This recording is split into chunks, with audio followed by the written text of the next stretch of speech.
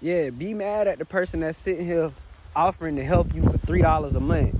Or, be mad at the person that, wants your time, wants your attention, but can't take your ass to work, though. Can't take you to go get your son, though. Can't buy you a hot meal, though.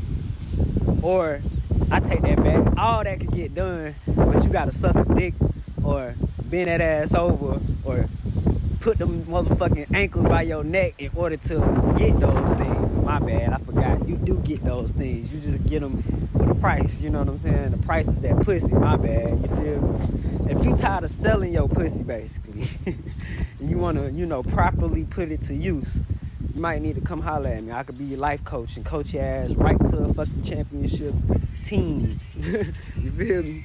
But I think I might be done for the day, y'all. I know I said I was done, y'all. I'm sorry. I'm not done. Fuck that. So, anyways, to these people that's walking around trying to be woke and all that shit, look at they fucking lifestyle, dog. That's what you need to pay attention to. Period, point blank. God people, I'm gonna tell you something about God people, bro. One thing about God people don't try to offer you motherfucking riches and things. You feel me? God people go offer you, eternal things, in the sense of, okay, they go treat you with respect, they go treat you with love, they go treat you as God would, they go show mercy, they go show grace. Giving motherfuckers things and objects and shit, that ain't nothing that God would do. God don't give us material things as a token of his love. He give us eternal life as a token of his love, just like we should give each other. And if you go do your research on conquerors and people that tried to conquer the world or either conquered the world at some point in time, every conqueror, dog, every last conqueror, if I ain't mistaken, they all died first and foremost, but majority of them died with nothing. And some of them died with nothing in a sense by choice, meaning that they tried to get rid of everything before they died because they felt so bad about being a conqueror in the first place, to the point where they felt like, if I just give away all my valuable things to the people, then that'll make me whole again.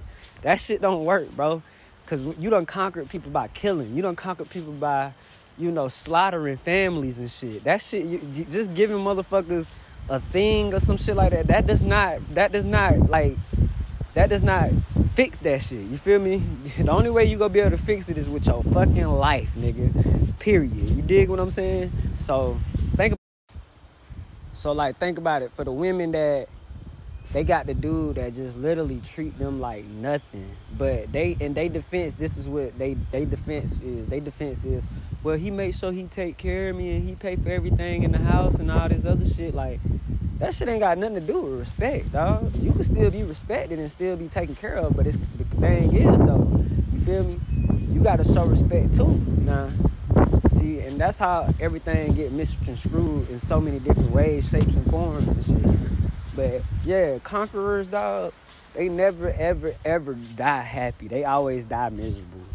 You know what I'm saying? And then shit, think about what conquering is, dog. That's like completely taking over a situation and acting like your word is the only word. So conquerors felt like they was God. The government feel like they God. If y'all really pay attention, the government try to portray themselves like God. Like, and to everybody that want to call themselves gods or shit, the baby want to act like he Jesus and all this other shit, bro, we'll never be God nor Jesus, because for one, we too corrupt as people to ever be as holy as God in the first place. Now, as far as us being the image of him and, living a certain way, we could possibly pull that off, but we'll never be able to perfectly pull that off to like the fullest, you know what I'm saying? Because we always go run into little obstacles, we always go run into little struggles and stuff.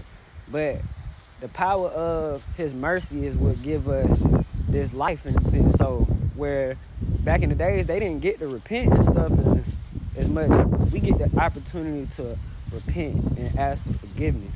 You know what I'm saying? But see, forgiveness don't just start with just asking him to forgive. You got to forgive yourself. And a lot of people can't do that shit. And that's the reason why they always lose. Then another reason too, half of y'all don't even know who the fuck y'all is for real. We are Moorish people. We are not black. We are Moorish people. Another thing. None